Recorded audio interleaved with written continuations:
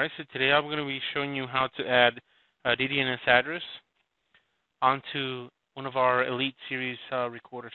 Now, in this case, I have one on the network with password admin123. And the first thing you're going to see is this. Click on Setup. It's going to go ahead and load some information. Then go to Network. Then go to DDNS. Alright, here you want to go ahead and enable, and here are your options. Most popular one is DYN DNS.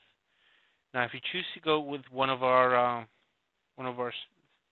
services, which is TechPro DDNS, you can just do so here, techproddns.com as the host IP, and username and password I just do admin.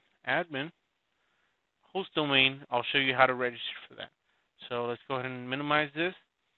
And I'm here at techproddns.com. I'll go ahead and give a fake information just for this demo. But in your case, you want to put some information that you can actually utilize to log in the future. So let's just do demo at demo.com. Admin123. Admin123. Demo tester. Order number is the order number that you have the recorder purchased from. If you purchase anything from us, Amazon, eBay, Security Camera King, any other platforms, then you would actually add your order there. Then click on I'm not a robot. This can be tedious. In this case, it's asking me to do the traffic lights. Submit. Oh, looks like my password don't match. Let me just do that again. Admin123.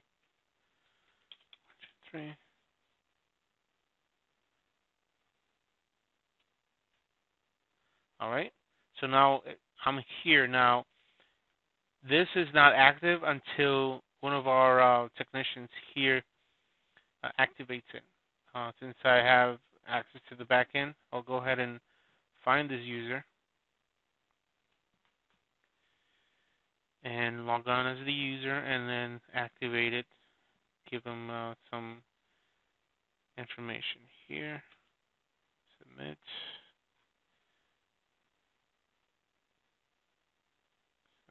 Okay, so now it's activated. I'll go ahead and do admin as a username and a password. Make it easy. And here it's going to go ahead and see the IP address of your network. For this video purpose, it's grayed out so that you cannot see our IP address. It's for security purposes. But here I can just do demo tester and then request that domain.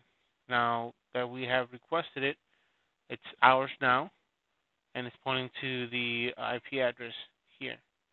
So let's go ahead and grab this and copy it. Then go into our browser, and here's where we would put the domain name. Click on Save, and there you go.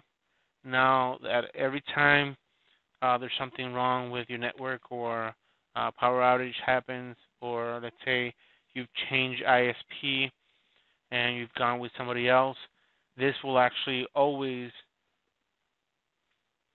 point to your recorder, and you can actually add this to your mobile phone's application and not have that situation where your ISP changes your IP address.